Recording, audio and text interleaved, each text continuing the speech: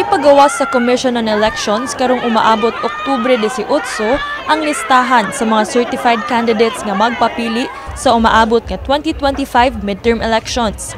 Kini human sa final screening nga pagabuhaton sa Comelec Central Office.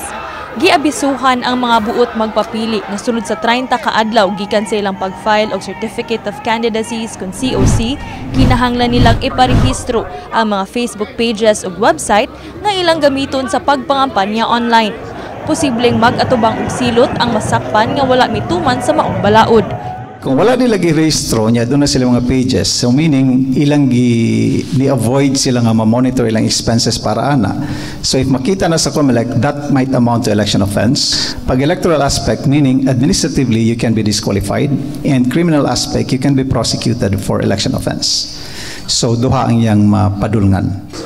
Mitambag sab si Attorney Guhilde sa mga incumbent nga mga opisyal sa gobyerno nga dili gamiton ang mga programa sa kagamhanan alang sa ilang personal nga pagpangampanya. I can always saying, well, incumbent man ko, I have to do this. So niya, whatever publicity there is incidental. Di ba? Murag dili ni mo malikayan. Mao gyud na ang incumbent. So ikaw gyud ang mahatagan og credit ana. I think the problem there is if there is what I call inequity of the incumbent. It's when you take advantage of government resources to promote your candidacy. Subay sa pag-edukar sa katawhan sa pagpili sa takos nga mga leader sa nasod, karong adlaw sab giila ang mga mananaog sa Gipahigayong Voters Education Real Challenge sa MyTV Cebu. Kini usa ka pamaagi sa pag-aghat sa publiko, ilabi na sa mga kabatan-unan sa sakto ug responsableng pagbotar sa umaabot nga piniliay. Second placer sa maong kompetisyon ang mga tinun-an gikan sa University of the Philippines Cebu nga sila Niini Labrador, Mark Aaron Colliera, Mary Geraldine Valla Gomesa ug Franja Pauline Hapitana.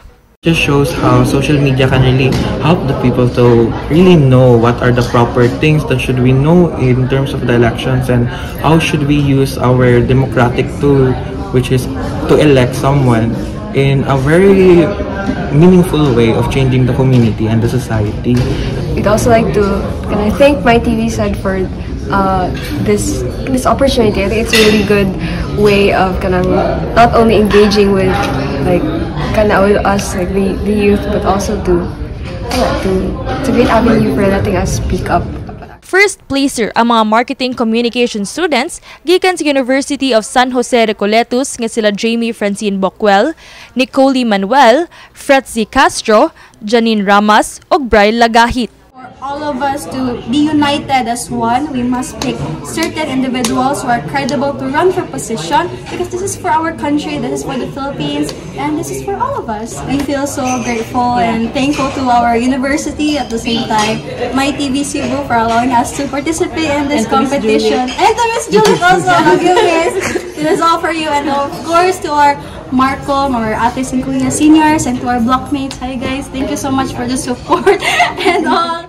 10,000 pesos cash ang nadawat nga premyo sa kampyon gikan sa UP Cebu nga sila Charles Javier Retanal ug John Michael Armesin. Ang ilang entry mesentro sa pagtulid sa mga sayop nga impormasyon ug tuo-tuo sa mga Pilipino mahitungod sa eleksyon.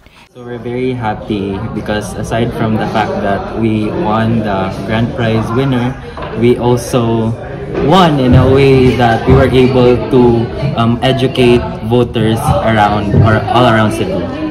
And aside from the happiness, we won the cash prize. We feel honored to be given the chance to spread education and awareness, especially when it comes to voting wisely and intelligently in the coming midterm election. So I hope that everyone naka-learn sila sa among video and mas maka-vote sila wisely in the future. Kini si Queenie Joligon alang sa MyTV Cebu.